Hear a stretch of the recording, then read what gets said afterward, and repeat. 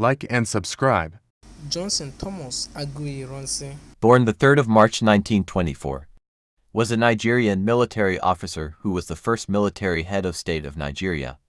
He seized power during the ensuing chaos after the 15th of January 1966 military coup. He ruled from the 16th of January 1966 to until his assassination by a group of mutinous northern Nigerian officers and men who were led by Major Murtala Mohammed and included Captain Theophilus Danjuma, Lieutenant Muhammadu Buhari, Lieutenant Ibrahim Babangida and Lieutenant Sani Abacha in a revolt against his government, in what was popularly called the July counter-coup. He was assassinated on the 29th of July 1966.